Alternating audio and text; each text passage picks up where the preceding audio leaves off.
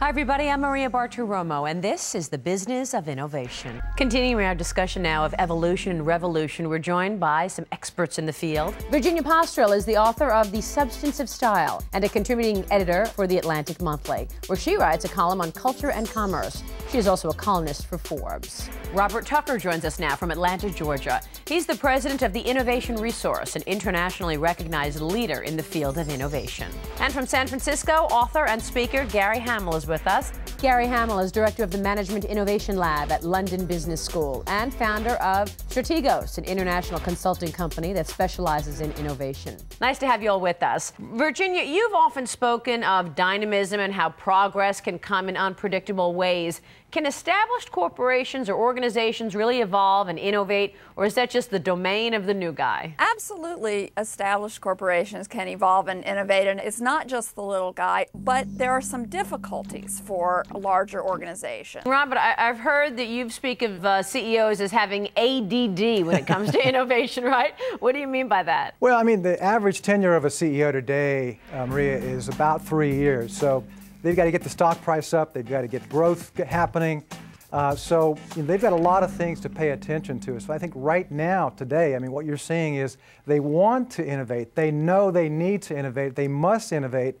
But they have a lot of priorities on their plate that distract them from innovation. Gary, you seem to be a firm believer in the idea that a company can reinvent itself. I mean, Robert is talking about reinventing and innovation from within. Talk to us, Gary, about reinventing the company from within and how management can do it if they have the DNA. Yeah, well, I mean, I think DNA is really the critical word there, Maria. You know, if you look at it, anybody who's spent time trying to get big companies to innovate, you know, pretty soon you feel like you're trying to teach a dog to walk on its hind legs. If you get the right incentives, you get its attention, you know, you can get it up on its hind legs for a while, but the moment you turn your back, the dog is back on all fours because it has quadruped DNA after all. I think the real question is how can you teach these old dogs new tricks? And I think how the future is going to be different than the past is that companies will not survive if they don't implement a systematic process for innovation that keeps innovation on the front burner all the time. But wouldn't a systematic process for innovation include actually very smart people who aren't particularly interested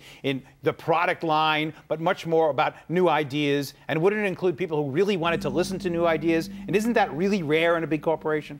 Well, it might. Yeah, there are so many approaches. I would say there's been more change in the innovation field, the practice of innovation, over the last 5 years than over the last 25 or 50 years. Really what it comes down to is, does the CEO of the organization have the willpower to drive innovation, to drive growth from the very top? What is P&G doing right, Robert? Just about everything at the moment, I would say. I think that what Lafley has done in terms of breaking down the barriers between divisions, between business units, looking outside for ideas, creating an environment, rebranding, reinvigorating the brands there, I would give them an A+ at the current time. Also GE and other companies, too. Gary? Yeah, I'd agree. You know, I think the big thing that Lafley's trying to blow up is this idea that ideas only start inside. Obviously, today they come from everywhere. You got to look at the world like this Lego kit of competencies and technologies and put them together in new ways.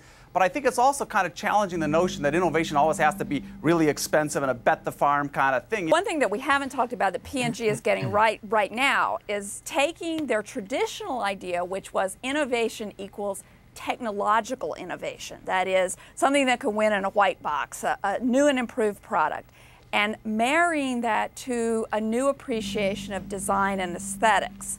And my favorite example of this, because it's so mundane, is there is a gorgeous bottle that the Crest Pro Health mouthwash comes in. And it looks like a perfume bottle or something. It's beautiful and I sure wish we'd stop talking about toothpaste. You know, innovation is a much more interesting subject than toothpaste. The last show we were talking about toothpaste, we're talking about toothpaste bottles. again. Enough with the toothpaste. Well, they've been innovative with their toothpaste. I guess, but there's more important issues in the world about innovation. Can we talk about Frappuccino? Yeah, sure. Well, let me tell you, Frappuccino's a good example. You know where that came from? Not out of the corporate labs or the corporate headquarters at all. Two baristas in Santa Monica, California. They were serving coffee in a hot afternoon in Santa Monica, started messing around with different concoctions, and lo and behold, came up with a breakthrough product. It's a great conversation. Thank you so much, all of you. We so appreciate it. Virginia, Robert, Gary, terrific conversation. Thank you.